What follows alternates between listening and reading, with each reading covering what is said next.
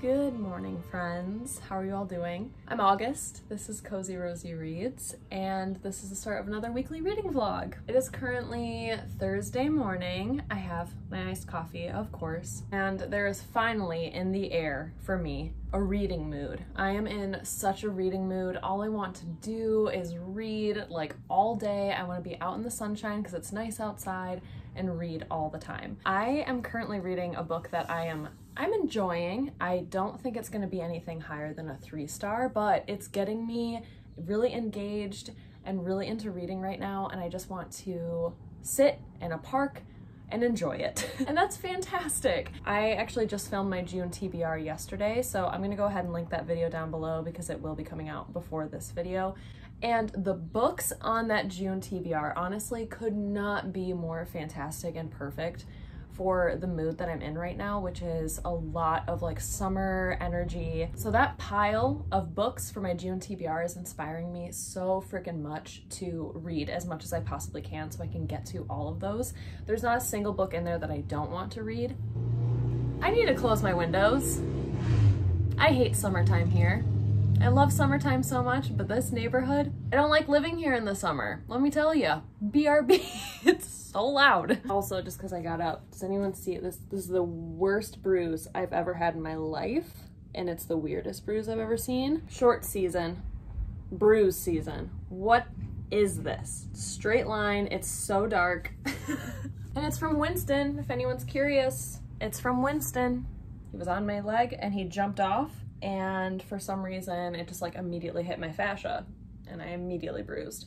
Anyway, so yeah, I'm in a huge reading mood. I want this reading vlog to be like finishing at least the book that I'm currently reading, which I will talk about here briefly, and hopefully starting another book or finishing another book. I don't know what it is. I need to read. I have a need for read speed. So I hope you all are doing really well. Thank you so much for being here.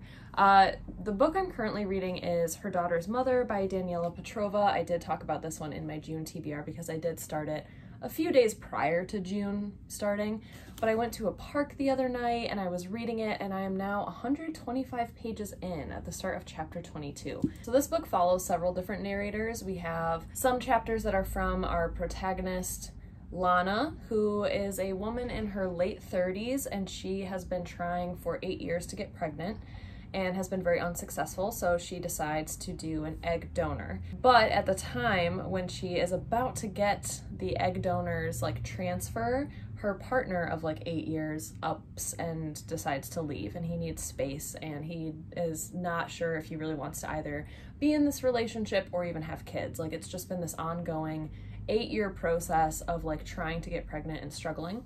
So he decides to leave. His name is Tyler, and we do get some chapters in here that follow Tyler. So this is multiple timelines, multiple narrators. Then we also get the perspective of the egg donor, and her name is Katya, and Katya is from Bulgaria. There's a lot of Bulgarian references in here because Lana, our other protagonist, is Bulgarian and wanted to have an egg donor that would have Bulgarian ancestry and lineage. So at the time when Lana's egg donor transfer is successful, she, has a picture of what Katya looks like, is very excited, and then one day she's riding on the subway after her partner has left her and sees Katya in real life, and they live in New York City. And she's like, what do I do? Oh my gosh, like, I feel so connected to this woman. I'm now literally carrying her baby, but she doesn't even know who I am because there's so much anonymity with egg donors. So when Katya gets off on a stop at the subway, Lana decides to follow her, and then they interact. And then they become friends, and it's this really interesting relationship. Lana is withholding the information that she's pregnant with Katya's child, basically. But things take a really interesting turn because now Katya is missing. She is gone, and Lana might be the last one to have seen her anywhere. We don't know if Katya's alive or just a missing person, if she just ran off, because her citizenship to the States is ending soon and she would have to be going back to Bulgaria. So right now where we're at in the book is we're bouncing all these different timelines. We get Katya's perspective, how she was in school because she goes to Columbia. We're getting Tyler's perspective of like leading up to him leaving Lana. We're getting Lana's current timeline now, like what she's going through. And it's just very intriguing and engaging. So it's definitely a literary fiction, psychological thriller. It's very easy to read. And I think that's what's getting me into it is it's very page turning. It's super easy to read. It's super easy to follow. I'm having a lot of fun with it. I just don't think it's going to have a really big impact on me. It would really wow me. If it did have a big impact, I would be very, very surprised. But right now it's just a fun story. I like that there are so many complicated characters that are all like intersecting. I like that. And like while the characters themselves don't feel super deep or in depth or dynamic right now, their relationships with each other are, and it's very interesting, and I like seeing the different timelines and how everything's woven together so far. So I still have a ways to go. I'm not quite at the halfway mark, but I've been reading really quickly and I definitely feel like I can finish it in this vlog, hopefully the next few days. So that is my little check-in, my friends, my little update of what I'm currently reading. My friend is coming over here soon, so I actually need to go to the grocery store to pick up some lunch for us, and she's gonna come over and we're gonna have a co-working date, which I love. We just get work done while chit-chatting and eating snacks and stuff. So she's gonna come over pretty soon. And then tonight, what I do believe, because I will say, I have just been really loving sitting outside at a park while the sun is setting and reading. That has been like the highlight of my spring/early summer so far, is just being outside and reading and bringing a picnic blanket and just being outside. So I think I'm gonna do that again tonight. I did it not last night, but the night before, and it's becoming my new favorite thing. I think it's really hard as somebody who lives in a city and lives in an apartment to not have a backyard or access to anywhere outside. So I actually have to like physically drive myself to a park to enjoy the outside, and that's something I'm really taking advantage of this summer, and I'm loving it. It has changed my mood so much because I'm actually being outside. I get to like just be in the fresh air and just read, and I'm actually reading a lot when I go to the park, and I think I'm gonna do that again tonight because that is becoming my new favorite thing of all time, rather than just like sitting at home and feeling stuck in my apartment and just like watching a show or something. I've really been just spending time outside and reading, and it's been really lovely. Really weird update. I think I'm growing my shag out. It's very long and it definitely needs a trim. My like little mullet wolf cut. It's very long. At this point, I would have trimmed it like at least a week ago, but it's still going. I think I'm gonna grow it out and see what happens. I have no idea what's gonna happen. I have not grown it out since I cut it last summer. So I'm gonna go and get ready to head to the grocery store to get some snacks for my friend and I. So that is that. I hope y'all are doing really well. Thank you so much for being here, and I'll check in with you all very soon.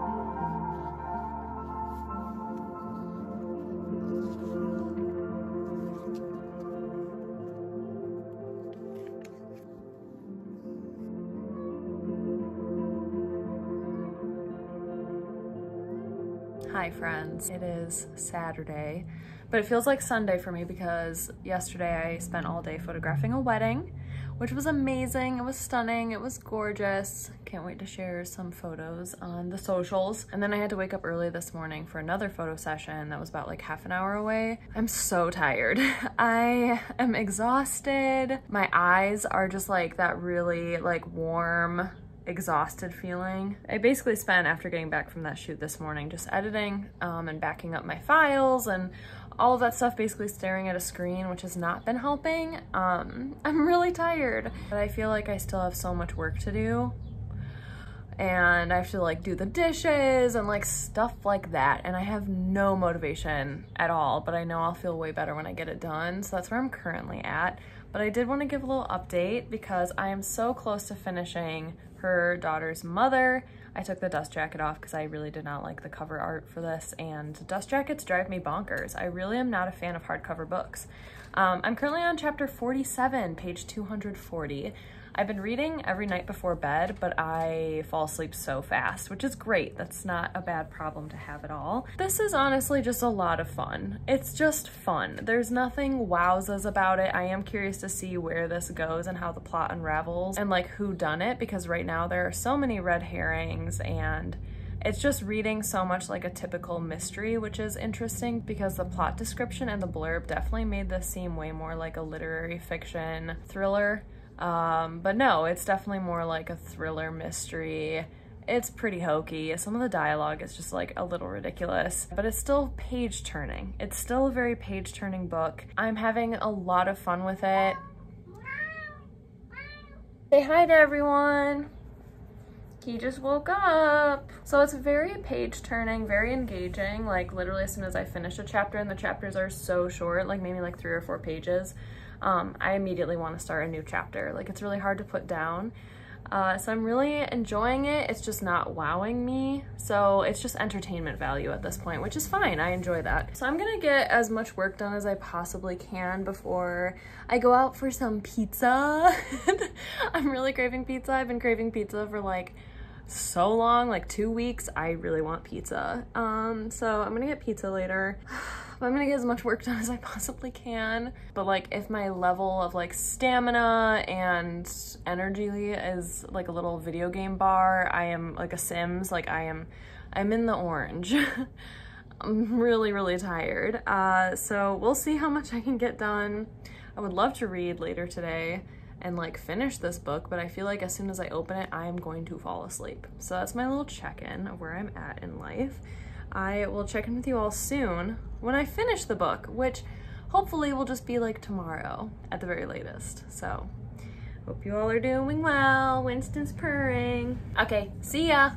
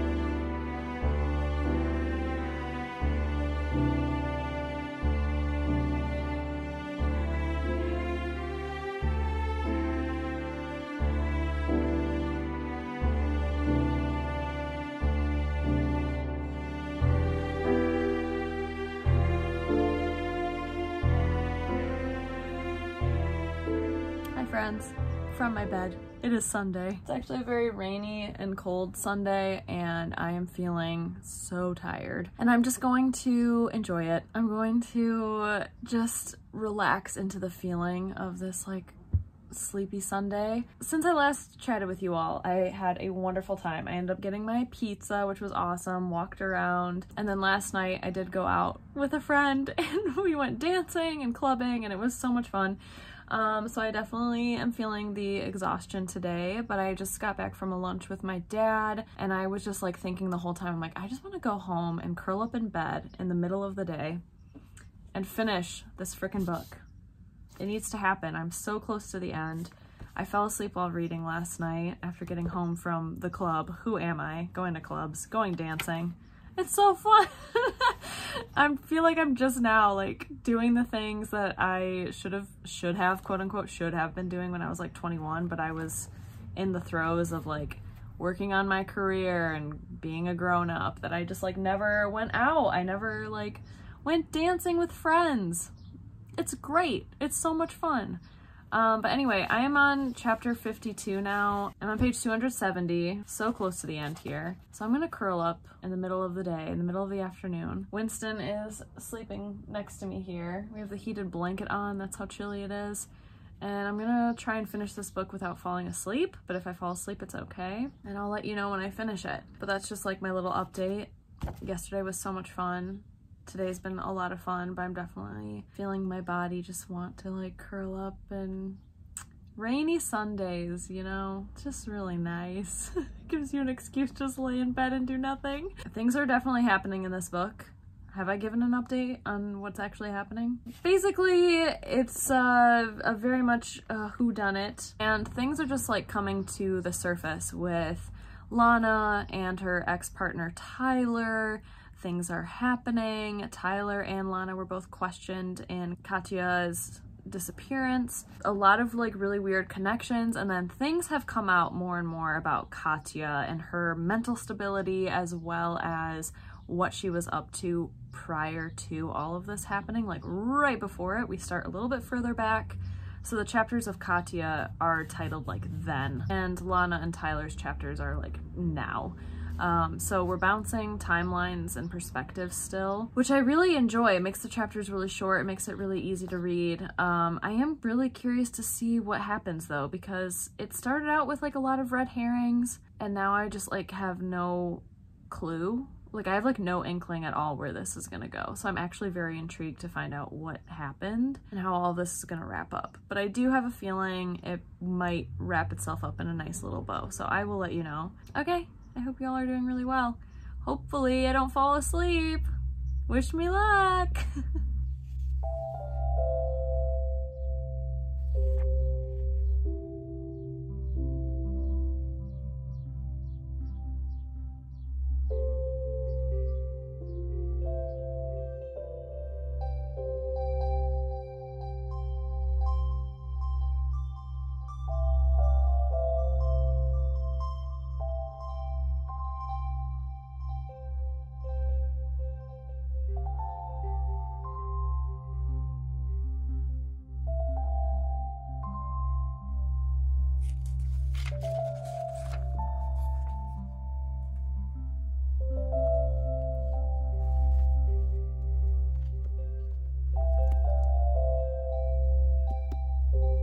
Hi.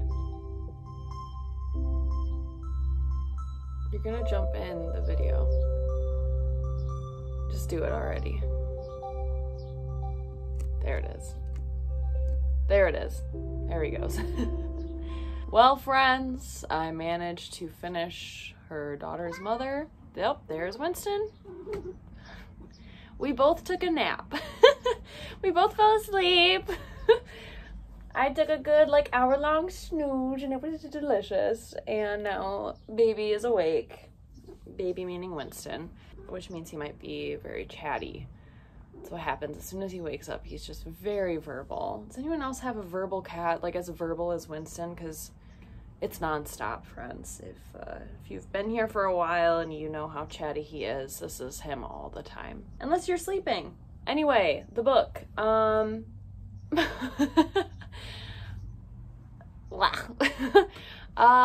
Yeah, you know, it was fun. It was a fun reading experience at the beginning. Definitely enjoyed it. Just in terms of like entertainment value, this is definitely just like an entertainment value book. But the ending, it was so close to being emotional and so close to letting me like feel something, and then it diverted into a new chapter, and that last chapter is like when things perfectly wrap up, and it's kind of like a, you know, 8 months from now or 8 months later kind of thing, which I can't stand.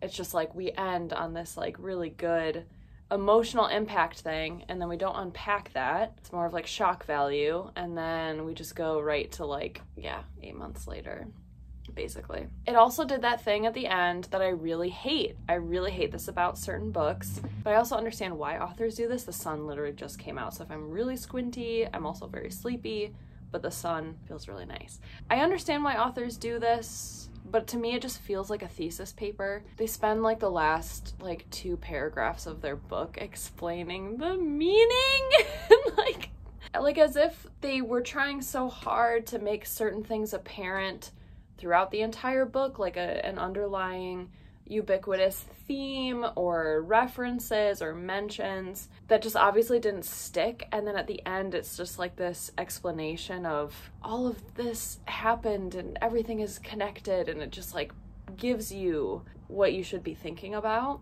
But if it was clearer throughout the entire novel, you wouldn't have to do that. And I'm thinking about like bigger themes like time, mortality, space, coincidences, philosophy, existentialism, those kinds of topics that I love so much in literature, but I like it more when it's more prevalent throughout the entire story in a way where it's told through the writing or how the characters interact with each other, or maybe it is an omnipresent narrator. But I don't enjoy it when it's just like at the end of the book as an explanation of like, here's something to make you think. Here's what the whole book was like supposed to kind of like be about. But I didn't feel any of that during it, like at all. And for this one in particular, it was about like coincidences. Lana's partner, Tyler, is a philosophy professor, and he's like studying and has a focus on coincidences. And like there'd be very, very small segments in here about what he's teaching and lecturing on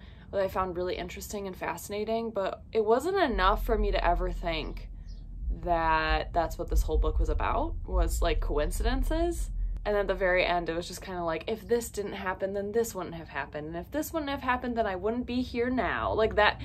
Oh, I don't like that. Like, don't spoon feed me, please. Like, don't spoon feed your audience. Like, can we just have assumptions that your audience can actually grasp larger concepts such as like philosophy and coincidences, and have it be sprinkled throughout the narrative instead of just being given to us on a platter at the very end? I don't like that. Another book that did that was another book that I read last summer called 7 Days of You. It did the same exact thing. That one was a YA. Throughout it, it had like tiny little like sprinkles of the concept of space, or how dense and terrifying and unknown space is, and time, and how time itself is just this very bizarre concept. But then it was like they would sprinkle it in a little bit, like on top of like a little sundae, ice cream sundae, little sprinkles. But then, Winston, don't, please. But then at the very end, it was just like, we're gonna go through this whole plot, this whole narrative, these whole characters and things that happen, very plot heavy, very plot driven, and at the very end be like, it was about time and space the whole time. That's not, no. I need to be able to feel that that's what the concept is, and feel that there's something bigger going on, even if it is something as strange and unknown and spontaneous and bizarre as coincidences, especially in philosophy and through a philosophical lens.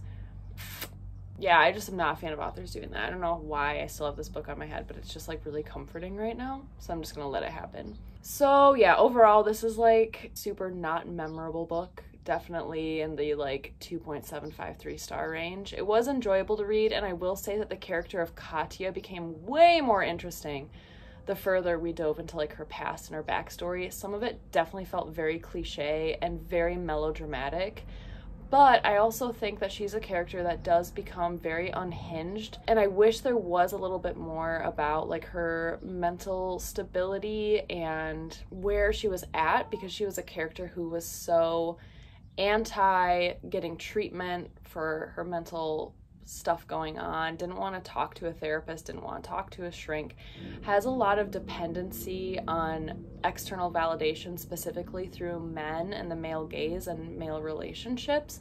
And I found that really interesting. I found that to be like the most interesting part of this book, which surprised me, because at the beginning I was just invested in it as being like a psychological thriller, which it turned out to be more of like a whodunit mystery. And then it turned into almost like I wanted it to be way more a character study of Katya specifically, because she is a very wounded soul, and her trying to find this sense of belonging and love for a past that she had no control over just due to her childhood trauma was really fascinating. So I would love a book where it was just like only following Katya. Every other character in this was just like boring white bread, like just so bland.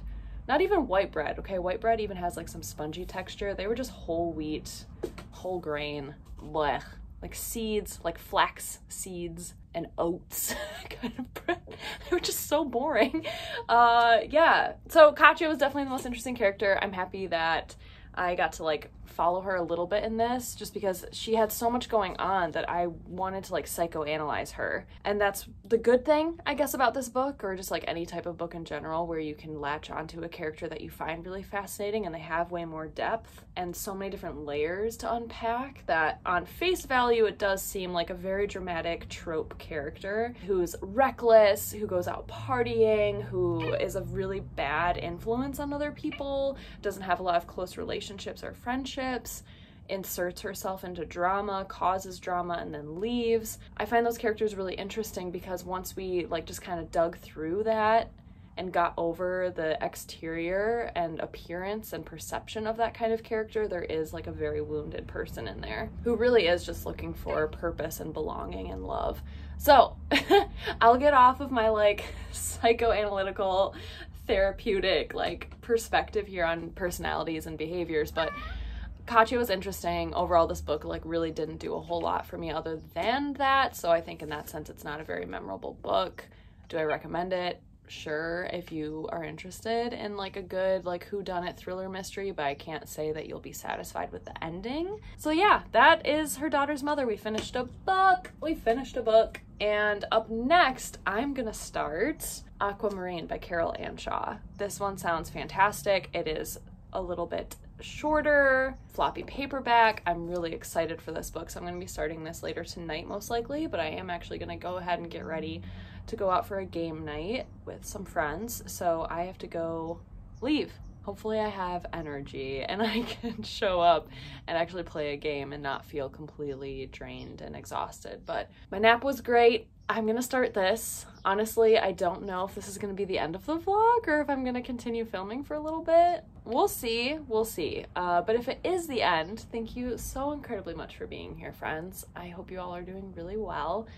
Since this book, let's comment some emojis. I always like, if it's a reading vlog, I like to attach it somehow to like the book I'm reading. So on here there are some flowers and like a dragonfly. So let's do some like insects and some flowers and plants and stuff. I think that would be really cool and really pretty. Thank you so much for being here. I hope you enjoyed this vlog. If this is the end, if it is the end, definitely stay tuned because I want to just vlog all the time now that I'm fully self-employed. I have so much more time to vlog, so I think I'm gonna go ahead and just start a new vlog tomorrow, like as early as tomorrow, about my reading experience with Aquamarine. Thank you again for being here, friends, and I can't wait to see you all again very soon for my next video. Stay cozy, my friends. Bye!